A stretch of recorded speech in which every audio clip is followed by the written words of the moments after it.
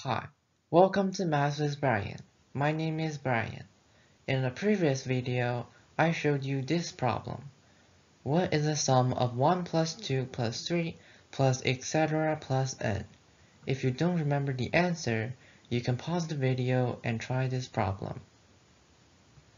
To find the sum, you get two sets of these numbers, but one set is swapped. You add them together and notice that each column adds up to n plus 1. So to find the sum of one set, you take the number on each square on the bottom, multiply that with the number of squares, and then divide it by 2, simplify, and you'll get n times n plus 1 divided by 2.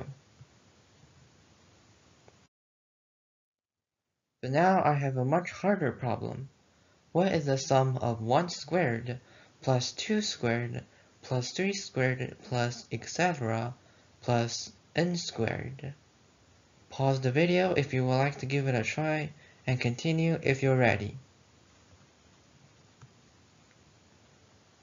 We can first expand this equation into 1 plus 2 plus 2 plus 3 plus 3 plus 3, etc.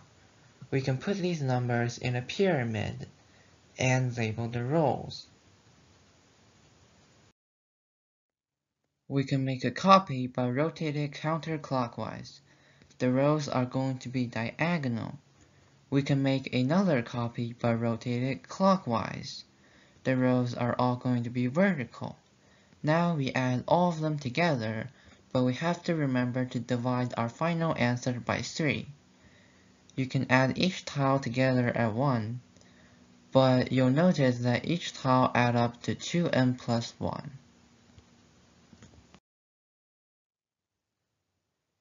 Now, in order to find the answer, we need to find how many tiles that says 2n plus 1 are there.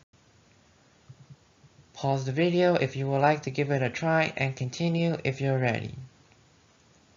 Well, in row 1 there's 1, in row 2 there's 2, all the way to row n, and there's n. So what is 1 plus 2 all the way to n? Well, that is n times n plus 1 divided by 2. So to find the final answer, we take the number on each square, multiply that by the number of squares, all divided by 3. We can simplify, and we get 1/3 n cubed plus 1/2 n squared plus 1/6 n. That's the end of this video. Subscribe for more, and I'll see you in the next video.